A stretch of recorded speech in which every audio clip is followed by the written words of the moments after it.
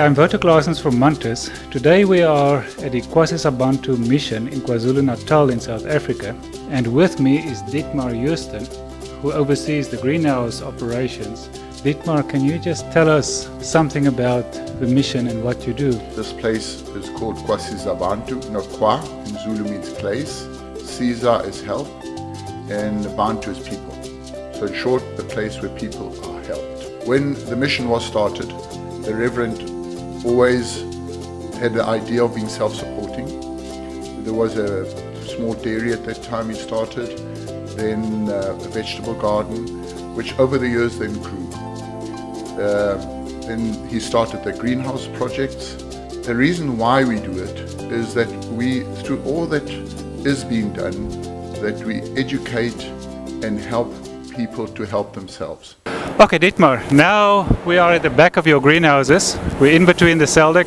Why don't you just start by telling us what you have done in this area of your house? So we're standing in between two hectare houses. So we have 1 hectare on this side, and the other hectare on that side. So you in actual fact suck the air through the virus net, through your wet wall, through the greenhouse and then out. It's a very efficient system, I find, and most of your insects are kept outside through the virus net. You know, we always will have insects right through the year. We have to take into consideration insects. That's why I think a forced ventilation system like we've got is very, very efficient and very good for our situation. And that's why we've kept going with it. When we started, we just had a forced ventilation and without just a virus net without the pad. And I never thought that pads would be suitable for our area because of our high humidity, high rainfall. But over the years since we've started this, especially this structure, this project, we found that we actually use it much more than we ever thought we would. Especially when the plants are young. It's a much more softer climate inside. You can control the climate so much better through only not increasing the humidity, but also bringing down the temperatures that we can plant now in the summer. Because we've got screens and then using a wet wall, you can imagine we 5 to 8 degrees cooler inside the house than outside. So I think whatever we do again, we would put up a wet wall. We usually get here anything between 30, maximum maybe 35 degrees for us here. So take it down 8 degrees, so it's ideal. For me, it's a winning solution. That's why we've kept with it. You know, your running costs are a bit higher, but through the way we've got it, you can control your climate inside much more. We plant right through the year, but going into summer, planting with nature, we have already got up to 27 kgs per square meter, which is, I think, very, very good. And how many hectares of greenhouse do you have right now? With forced ventilation, we've got 5.5 hectares. Okay. All for peppers? Yeah, 6 hectares, sorry. All peppers. We're building another extra 2 hectares. Because we've got the houses back to back and we've got 8 meters between the houses, all right? We found that you always have pipes leaking, you've got to clean the filters. It's a dirty program. But in this way, we can do things inside this place. As you can see, there's nothing growing. So if it gets wet or dirty, it doesn't matter.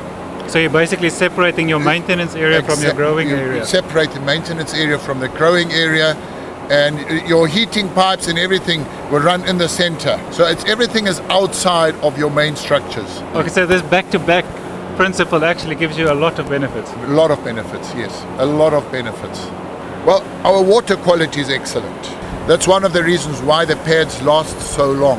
As you can see, we've got pads already running for 7 years. The top fans is more your extraction fans of your humidity.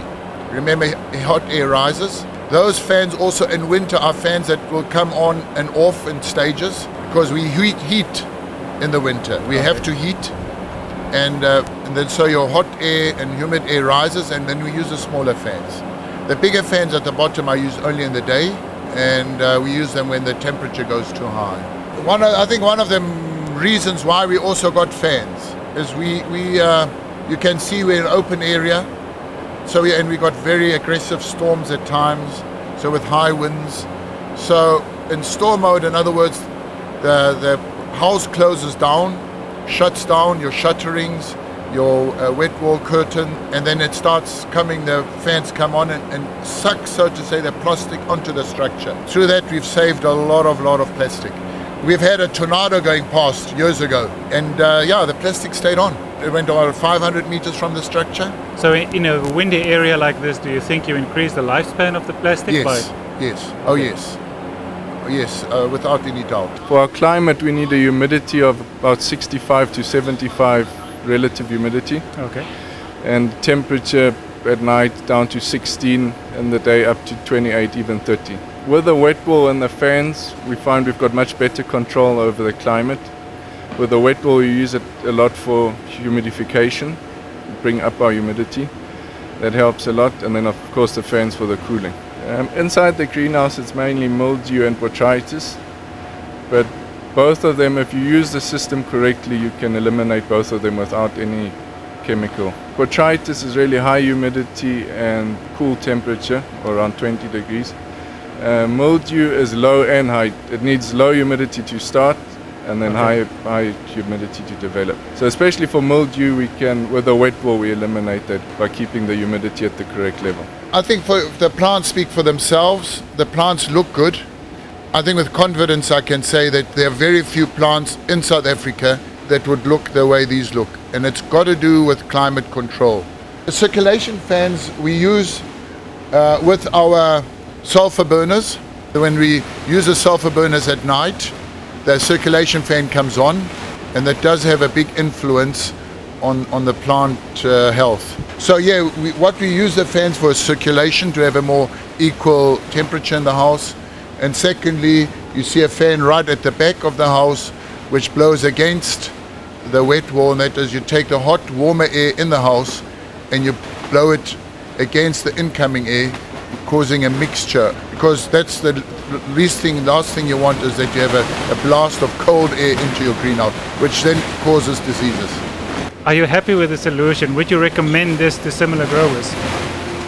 Yes, I think I would recommend it, because you can see it through the plants. I'm not talking myself, but my plants are talking.